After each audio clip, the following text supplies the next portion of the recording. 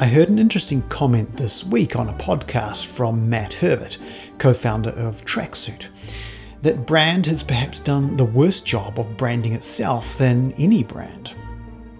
Brand is somewhat of an elusive character, adept at shape-shifting its way through the evolution of commerce.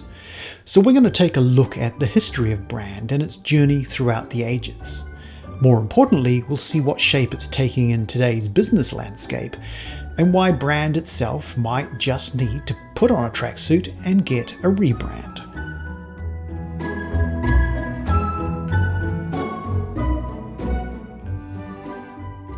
The concept of brand has evolved throughout history based on changes in commerce, technology, and consumer behavior. That's what I find really fascinating about brand itself. It's intrinsically linked to human behavior through both emotional needs and also monetary bias. So the concept of brand is as much understood through psychology as it is by philosophy or economics or sociology. So let's step back in time.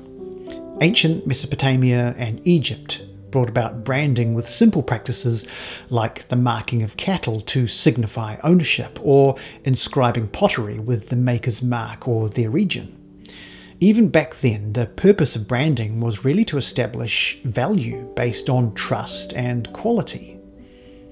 Moving on in time, the same practices continued as the Romans marked bricks with a stamp of the manufacturer, an early form of mass production where a maker's mark had yet to evolve into brand names, but identified again authenticity and quality. Now, if you don't already know, I'm a big tea geek, and the history of tea is really quite fascinating in so many ways. Tea is also recognised as being the first form of global currency, where bricks or discs of compressed dry leaf would be stamped with a mark of value or of the origin.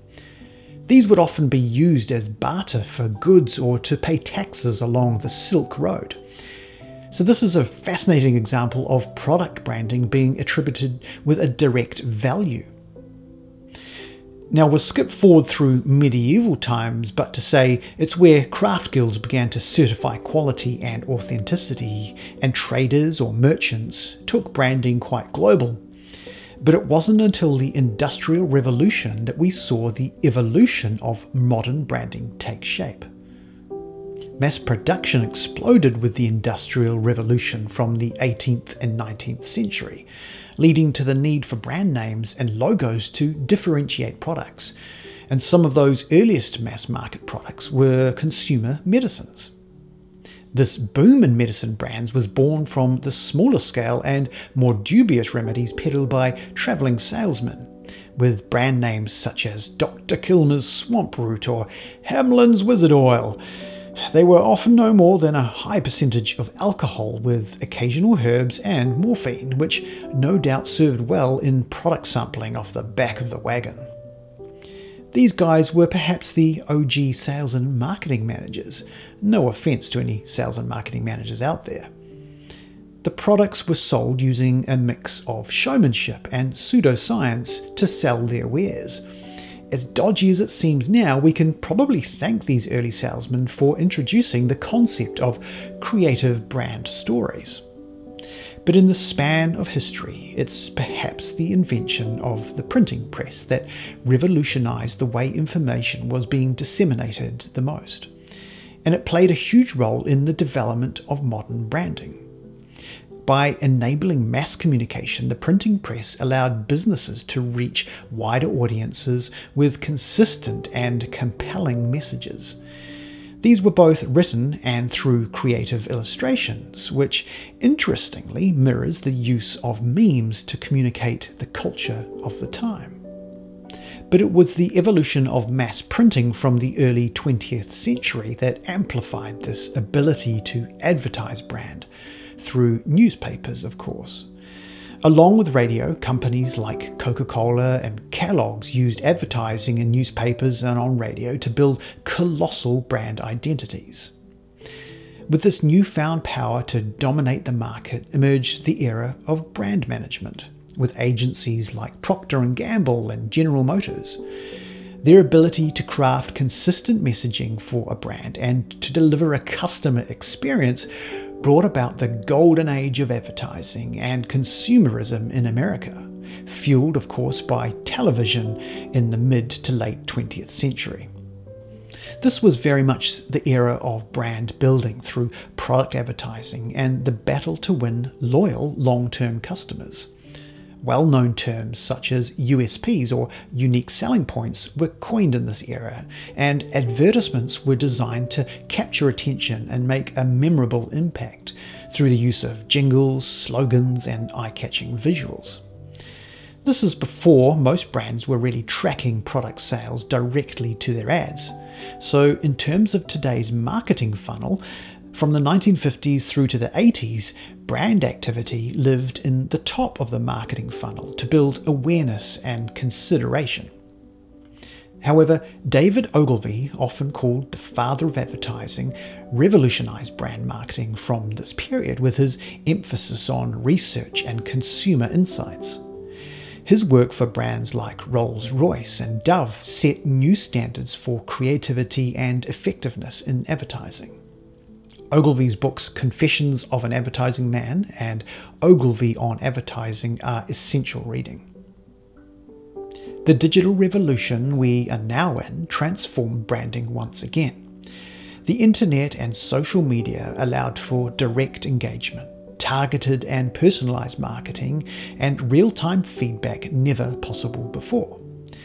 The rise of e-commerce has allowed for greater tracking and reporting of measurable results from online campaigns through to online sales. In contrast to the pre-digital age, modern marketing strategies encompass the entire marketing funnel from awareness to retention, with a more balanced approach across all stages of the funnel. The tools of the digital age have brought about a level of sophistication never available before, but it's also brought about a level of overreach into privacy that has triggered a shift in recent years. But we'll come back to that again soon. Essentially, social media allowed marketers to target people based on very specific demographics and personal traits. The traditional view of marketing spend has been to allocate some 60% on brand advertising and awareness around the top of the funnel, with 40% to more targeted product campaigns and activations towards the bottom of the funnel. However, the sudden ability to laser target consumers in the digital age who were far more likely to buy has brought about growth marketing or growth hacking, where brands began to allocate the majority of their budget to those shorter-term gains at expense of higher-level brand marketing. But many people didn't realize their data was being made available to advertisers of platforms like Facebook, and so began the fallout from major scandals and a drastic tightening of data controls for those social platforms and their advertisers. As it stands, the effectiveness of growth marketing has hit a ceiling of some sort, but it's still very relevant in the digital age, and targeted communication is an important part of the advertising mix. But this brought about a growing expectation from consumers that brands should have a conscience and behave ethically. In the digital age, Seth Godin emerged as a marketing guru.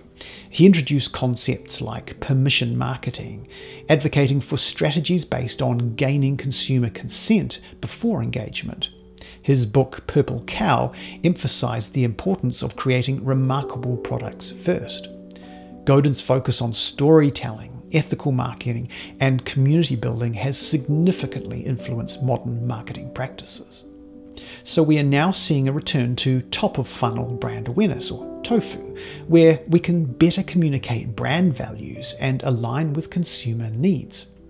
Brands have begun to realize that neglecting their future potential customers is short-sighted, and a shift back towards the traditional 60-40 rule appears to be happening. This correction balances the need to build customer loyalty and lifetime value with more immediate gains that you find through the targeted marketing and activations. But the challenge in brand marketing at the top of the funnel for awareness and consideration is how you communicate measurable value of your brand building efforts to the stakeholders in the business. The CEO, the CRO, and the board want to see trackable value, thanks of course to the evolution of growth marketing where those were more intrinsically linked together. They haven't, of course, forgotten, though, that a strong brand does help you acquire more customers and also increases the lifetime value of those customers. But we all have someone to report to, and the digital age is all about accountability and data.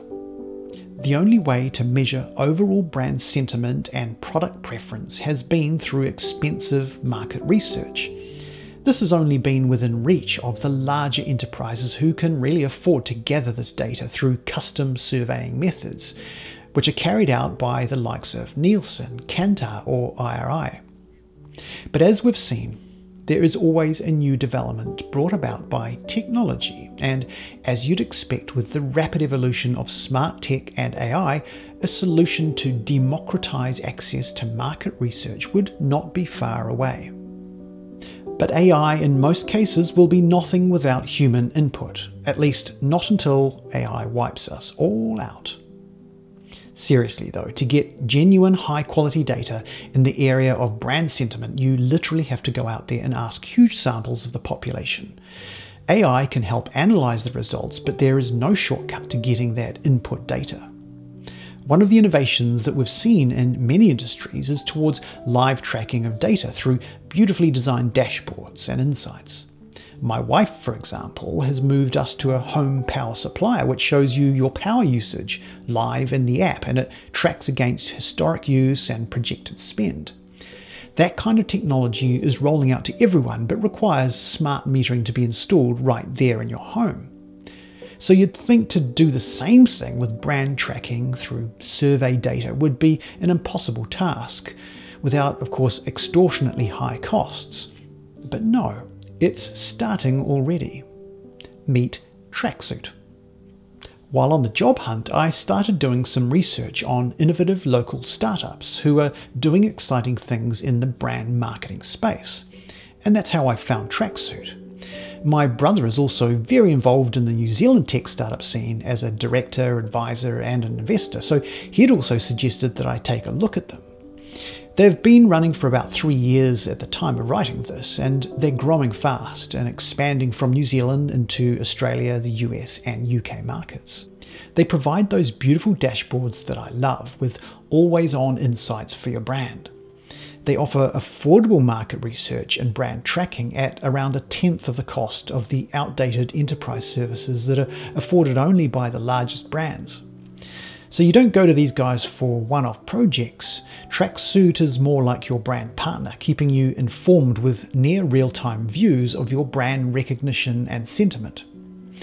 As a marketer, this allows you to strategically allocate spend towards longer-term brand awareness, consideration, and preference at the earlier stages of the customer journey, right through to the more immediate impact of performance marketing and brand activations at the bottom of the funnel, which is where customers make the purchasing decisions between you and your competitors.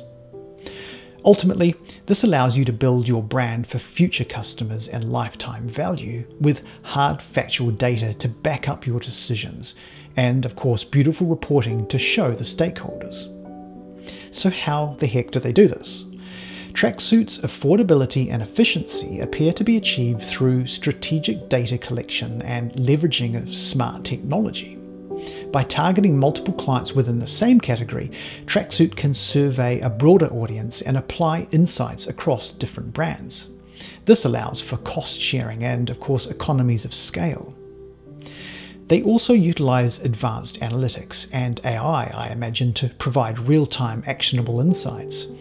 The platform is designed to continuously collect and update data, making it accessible through a dashboard which doesn't require a master's in statistics to understand. It enables clients to track brand health metrics over time and to benchmark their performance against their competitors. So finally, we have sophisticated market insights accessible to a broader range of businesses, which I love.